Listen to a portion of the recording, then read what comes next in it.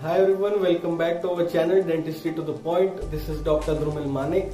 In the previous video we discussed about the limiting structures. In this video we are going to discuss about the supporting and the relief areas of maxilla.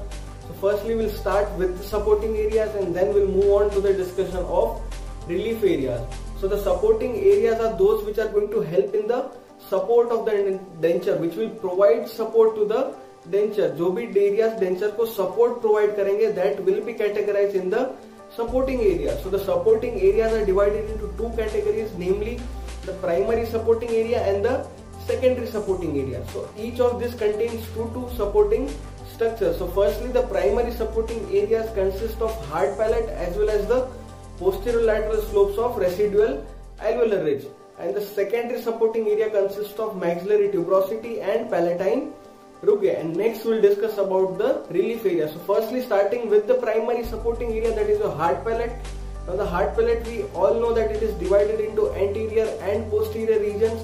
So the anterior region of palate is formed by the palatine shells of maxillary bone. जो भी palatine shells रहेंगे maxillary bone के, they are going to form the anterior region of palate. Now they are going to meet at the center to form the median suture. ये दोनों shells एक जगह center पे मिलेंगे and they are going to form what? They are going to form the median suture. The horizontal plate of the palatine bone, जो भी palatine bone की horizontal plate है, it forms the posterior part of the palate. So this is the anterior and posterior region.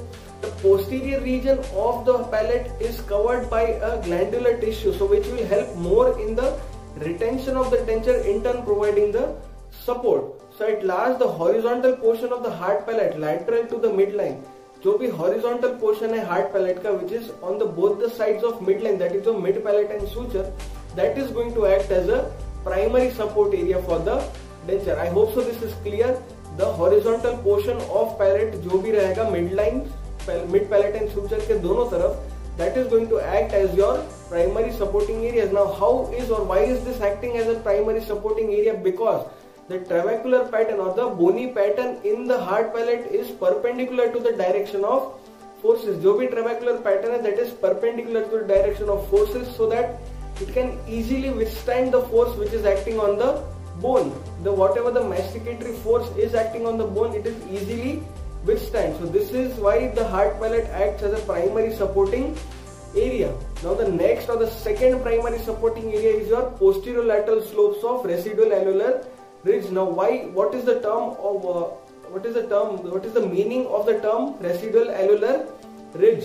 So that means the portion of alveolar ridge and its soft tissue covering which remains after the extraction. जो भी extraction हो गया है उसके बाद जितनी भी alveolar ridge बचेगी और उसके ऊपर soft tissue covering रहेगी, that will be called as residual alveolar ridge. That is residual which is left alveolar ridge.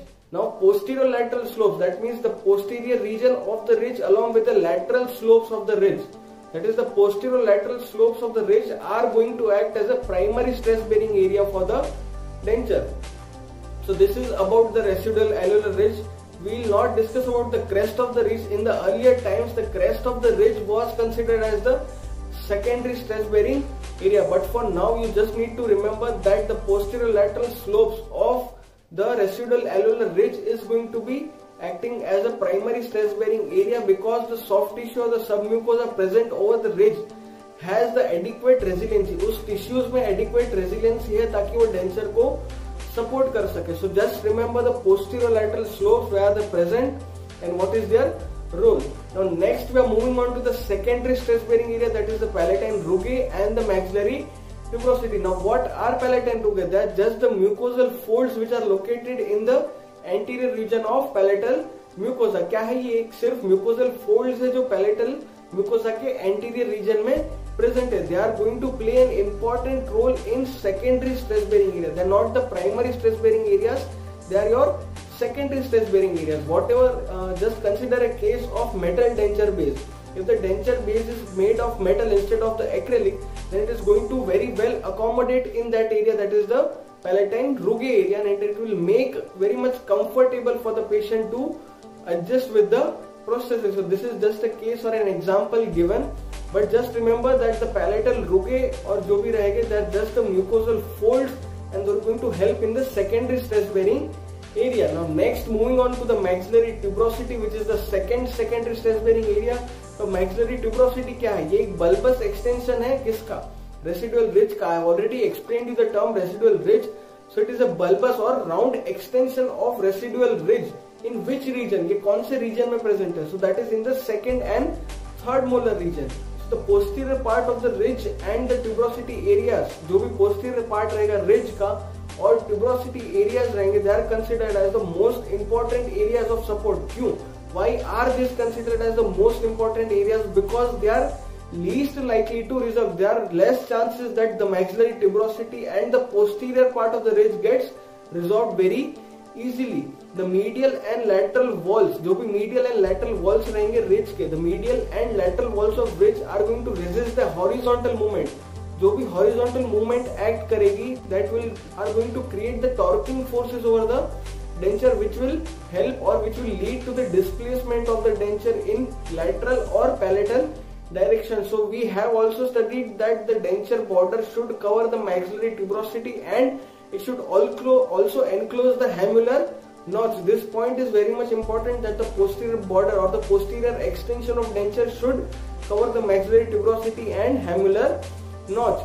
At last, it is just an bulbous extension of residual ridge in second and third molar region, which is acting as a secondary stress bearing area. Now there is one more thing which you guys need to know, that is what is alveolar tubercle. So it is just a rough prominence present behind the position of last tooth. Whichever was your last existing tooth, उसके पीछे जो भी एक bony prominence present होगी, that will be called as alveolar tubercle. So these are your four supporting areas, that is the primary and secondary supporting areas. Now next we are moving on to the relief areas. Now what are relief areas? Relief areas are those areas which need to be provided relief during the fabrication of prosthesis. Now why it is necessary to provide relief to those areas? Because they are going to resolve under constant load. If a prosthesis is going to give constant load to those areas are very much fragile, and the structures present beneath those areas are also very much fragile. So they can't bear so much of constant load throughout the wearing of denture. So they need to be relieved. All the masticatory loads cannot be concentrated over those areas. So you need to essentially relieve those areas for successful fabrication of the prosthesis. Now which are your relief areas? The relief areas are four, that is your incisive papilla, mid palatine raphe, fovea palatina and cuspid eminence. There are four relief areas. We'll study them one by one.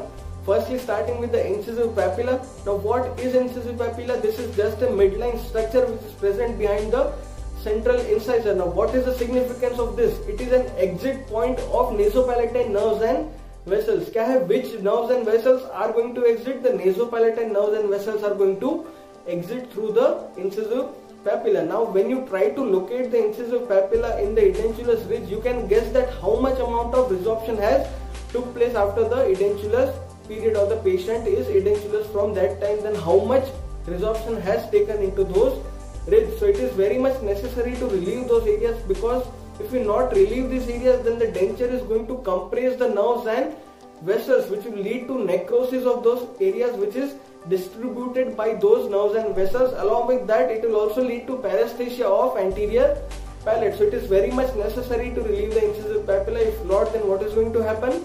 Necrosis of those areas which are supplied by the nerves and vessels, and also paresthesia of the anterior palate. Now next is your mid palatine raphe. It is just a median suture covered by thin submucosa. It should be relieved because it is very much a sensitive part. You can't afford to provide so much of load on that area. It is very much sensitive part of the palate to pressure. You can't provide so much of pressure. So this is just about mid palatine raphe. Next is your fovea palatina. Now what is fovea palatina? It is a structure again formed by the coalescence, that is joining of ducts of several mucous glands. Several mucous glands are going to join and form a duct, that is fovea palatina. Now this acts as an arbitrary guide. Now how will this fovea palatina help in fabricating the denture? Because it is going to act as an arbitrary guide to locate the posterior border of denture. We have studied this point in the topic of posterior palatal seal differently also, that the posterior border of denture is determined by fovea palatina.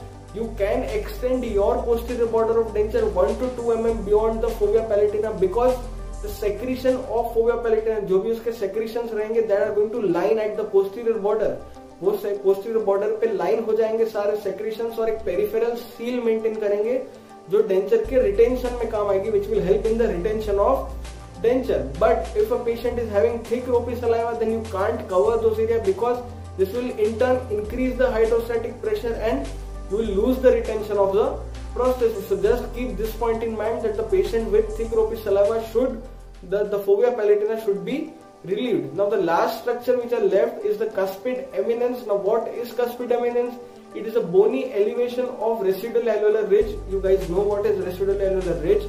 It is just a bony elevation which is formed after the extraction of canine. Whatever the extraction of canine took place, after that a bony elevation is formed in that region, which may be located between canine and premolar also, but mainly in the canine region. So this area should also be relieved. So these are your 4 relief areas, the supporting areas, and in the previous video we discussed the limiting areas. So this was all about the anatomical landmarks of maxilla. If you guys have understood, then please like, share and subscribe.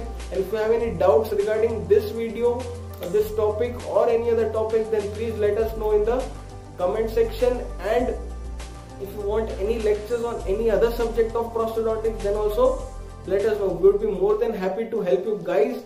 Thank you.